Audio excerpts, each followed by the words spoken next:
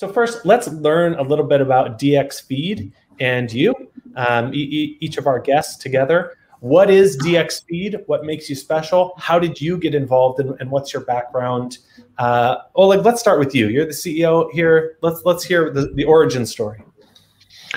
Yeah, the origin story is actually quite practical. So we've been in the traditional market of building systems for online brokerages and exchanges for 20 years already.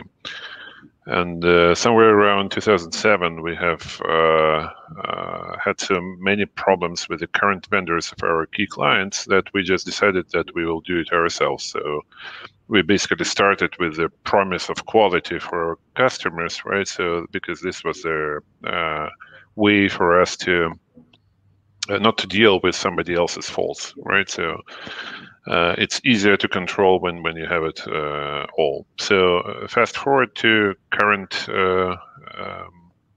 moment, right? So we do cover all the traditional exchanges in the United States, many of those in Europe, some of those in Asia, and we are present around the world in the network of data centers and providing quality data to traditional firms in the capital markets industry. And it's about time that we start thinking about entering DeFi economy, right? With a promise of quality data that we already have, and our established technology, and some innovations that we have come up with over the course of last several years. So that's what we're bringing in. Fantastic.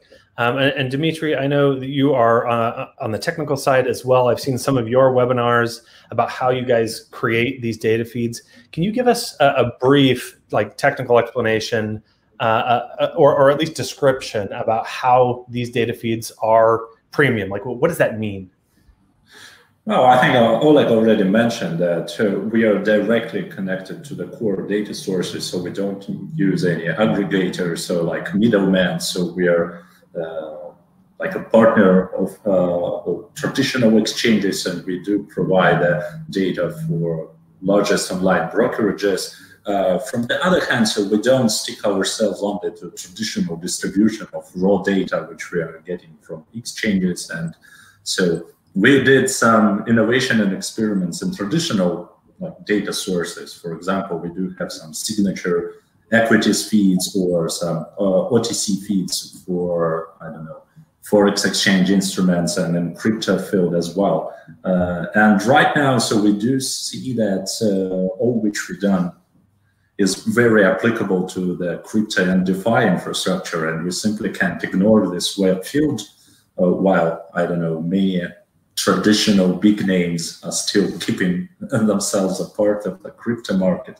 But we see that our services are on a greatest need right now, because the number of data sources in crypto is booming. Lots of CEXs and DEXs appear these days. So our signature infrastructure plus our expertise and distributing the market data will be quite a good fit here.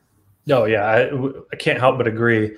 Not only are the data sources growing,